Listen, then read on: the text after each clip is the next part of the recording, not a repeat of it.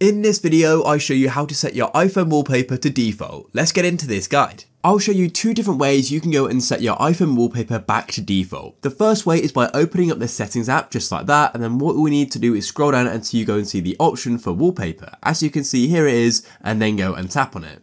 Then what you need to do is swipe across until you go into the option for new, or go to the bottom where it says add new wallpaper and tap on add new wallpaper just like this. And keep scrolling down until you go and see the option for collections, and here we are. Now in here should be one of the default iPhone wallpapers. As you can see, this is one here.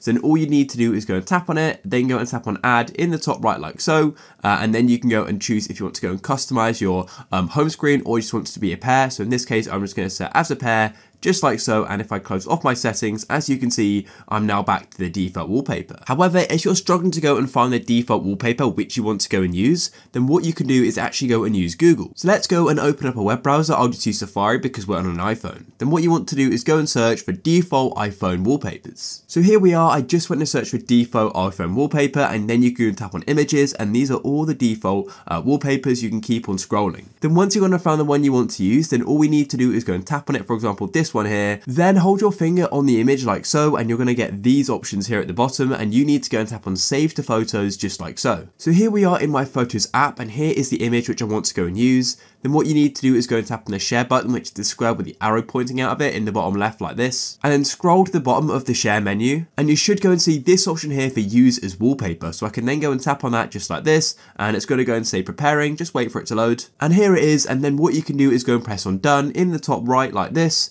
and then you can go and choose if you want to have a different home screen. Or you can also go and press on customize home screen because I don't want it to be blurred. I'll turn that off like that. Then press done in the top right, and there we go. We can now go and swipe off, and as you can see, I've now gone and changed the wallpaper back to the iPhone 10, I believe, default wallpaper. If you guys found this useful, please go down below and leave a like. Peace.